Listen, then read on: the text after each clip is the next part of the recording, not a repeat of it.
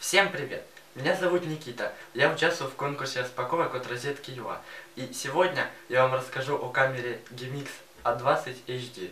Давайте приступим. Вот документация, доказательство того, что я действительно покупал камеру в данном интернет-магазине. Итак, давайте же посмотрим на нее.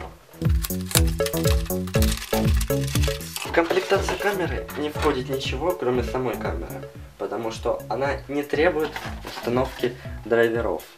Вот, да. Делает снимки до 5 мегапикселей и снимает видео в HD.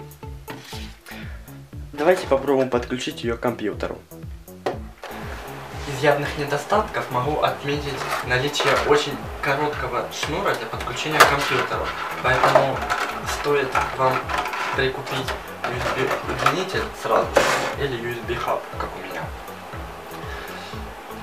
Держатель у камеры крепления в виде прищепки, не очень удобное для ноутбуков, но идеальное для моего монитора. Здесь маленький микрофон, выключатель, включатель-выключатель микрофона. Я не знаю, зачем он нужен, лучше бы сделали открытие-закрытие затвора. Ну, да ладно, давайте же подключим ее.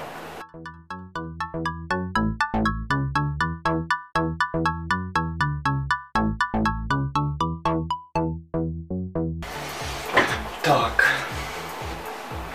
устройство загружено, отлично. Компьютер видит нашу веб-камеру. Здесь ручной автофокус, не очень удобно, но зато камера широкоформатная.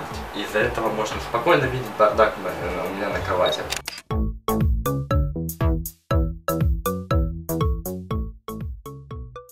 Итак, что я хочу сказать о данной веб-камере.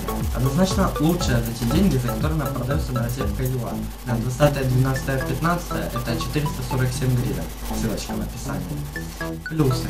Качество фото-видео, простота подключения к компьютеру. Единственный существенный недостаток для некоторых может быть короткий USB-шнур, но повторюсь, при наличии USB-хаба это несущественно. Покупать или нет, решать только вам. На этом наша распаковочка подошла к концу. Подписывайтесь на мой канал, ставьте лайки. Всем пока!